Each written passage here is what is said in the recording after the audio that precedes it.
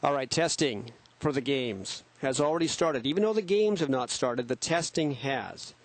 Now, we were given a very special behind-the-scenes view of how they do the urine test. I know that's a bit gross, but it is very interesting what we're about to show you, because one of the best doctors in the world against performance-enhancing drugs gave us a look at the newest way to find the cheaters.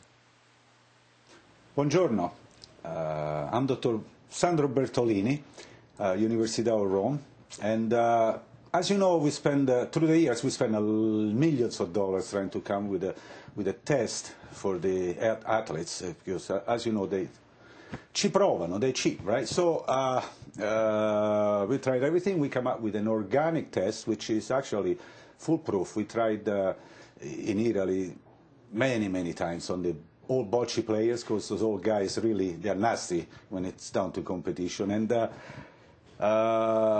my assistant here, Dr. Chan, from the University of Beijing, and she will demonstrate you as this organic test which is being performed.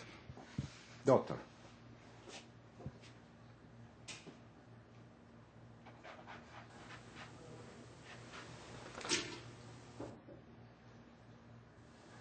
Clean.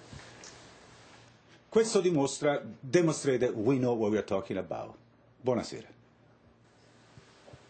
That was very enlightening. I didn't know they did it that way. Sometimes the simplest methods are the best methods.